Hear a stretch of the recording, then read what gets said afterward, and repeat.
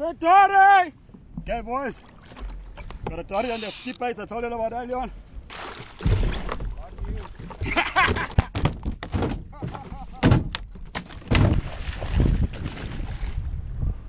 Woohoo! Yeah, baby!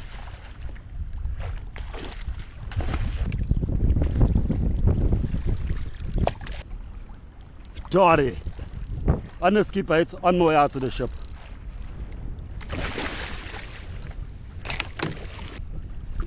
Come here.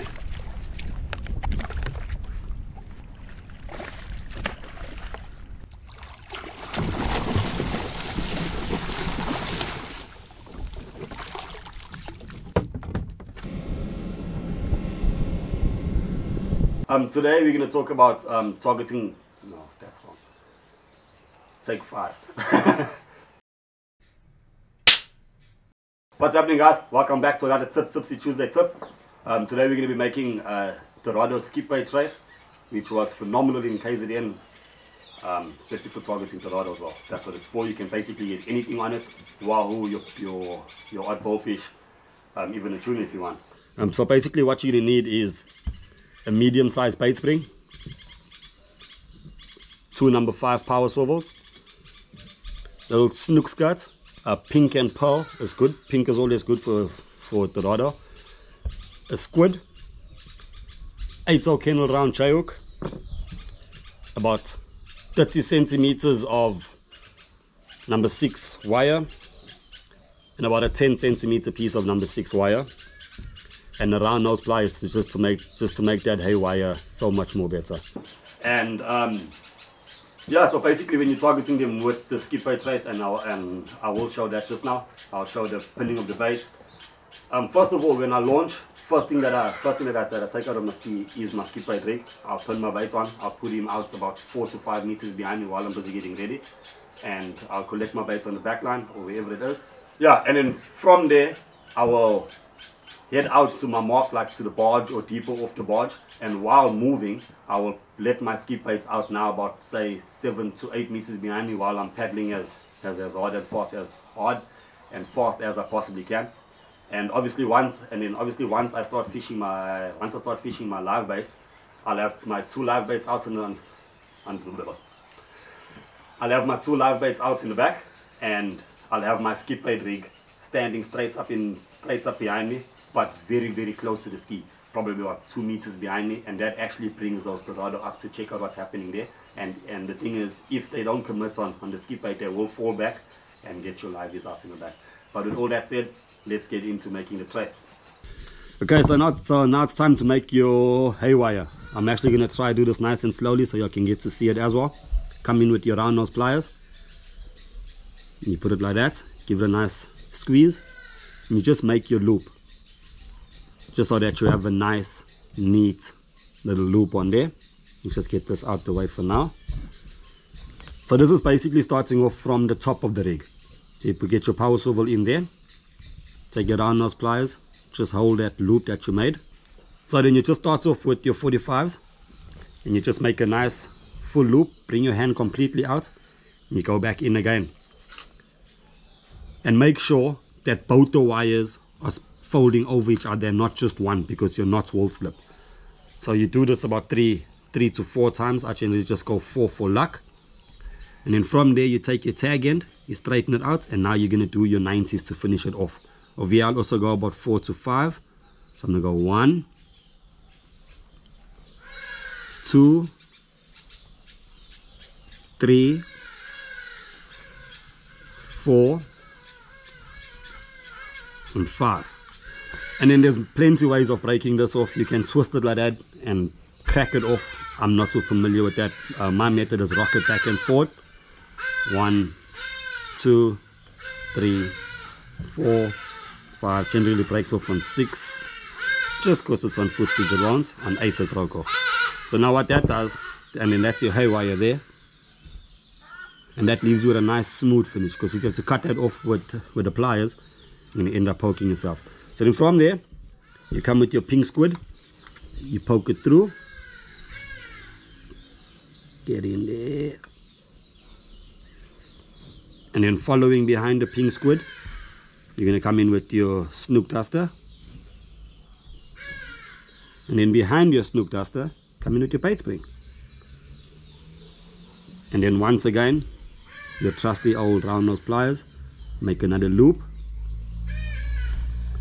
like that, and then you put in your second swivel. And then once again, your haywire twist. Starts off with your 45s. 1, 2, 3,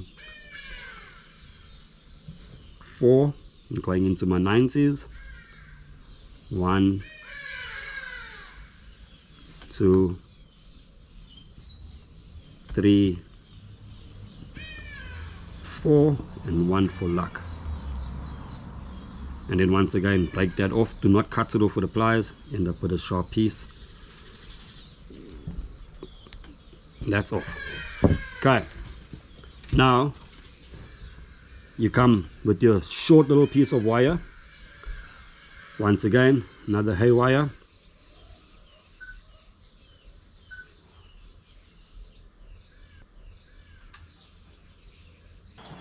Now once again, another hay wire over here, which I'll just do quickly.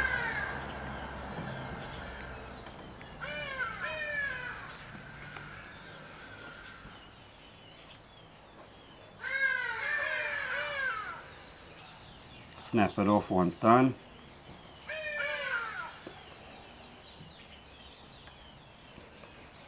And then now, you're ready for your hook.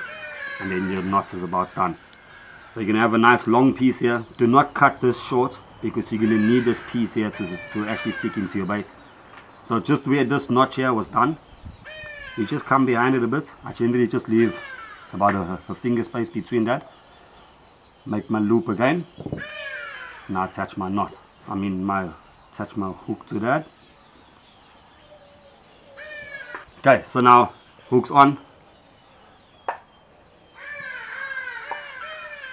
And then it's my final hay wire.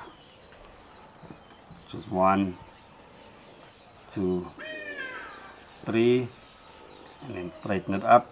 1, 2, 3, 4, and 5 for luck. Okay, now this is where the trace becomes actually important. This little piece that you have sticking out needs to be the same side as your hook, so it needs to be standing straight up like that. So if it is on the side like that, just add an extra half a twist to it until you get it pinned straight like that.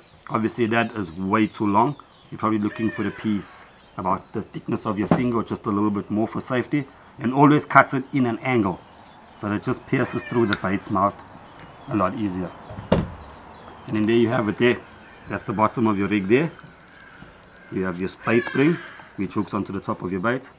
You have your snook duster, and last but not least, the stuff that Daddy likes is your pink squid. Okay, and then guys, what I clean forgot to tell you before pinning on the bait, you want to get this snook skirt into this squid. So you're just going to open it up and then get that in there.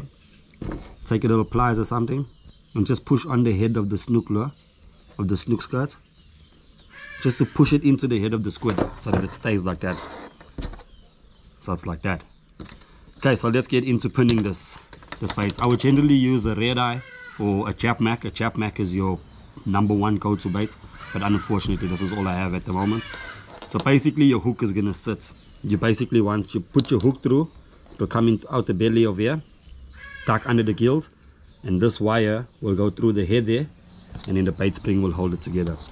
So first things first, let's just get measuring before we just pop the hook through. So that means my hook got to come in somewhere over here, just literally at the end of the mouth.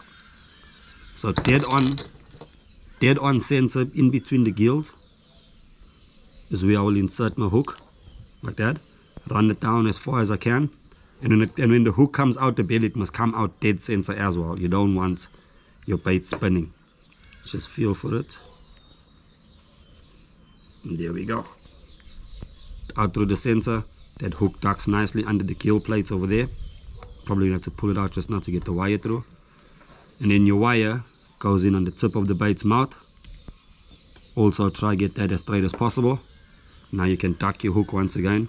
There's no need for cotton and all that on this trace. From there you take your bait spring and you literally just wrap it up until the bait spring sits nice and tight on that mackerel's head. And this is why we go with a medium and not a large. And then that comes down like that. And there you have it. Skip bait trace.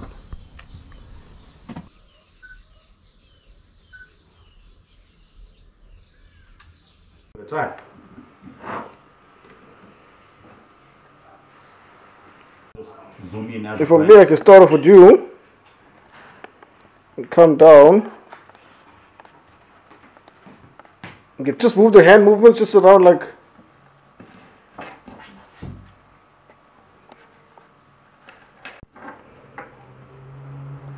I'm ready when you are. Okay, we're good. What's happening, guys? Welcome back to another one. There's gonna be a few of those. Okay, it's playing in my mind for too long. I'm talking it over in my head. How's it, guys? Stop. I don't have a side cutters. If I must say so myself, that looks fucking genuine. Yo, Okay, can we go for it? Shut up. Yesterday, how many flops we eat? 2, 3. 3 flops. Take 4. What's happening, guys? Welcome back to another Tipsy Tuesday tip. Yeah. Anyway, Courtney, don't drink that on the water. Quite a bit of stuttering in there. That's what the screen went off for you. Yeah. That's why I looked at you like, It's still recording. Yeah, now we come to the screen went off. So we're coming close enough for the hands. Yeah. Yeah, that's it, bro.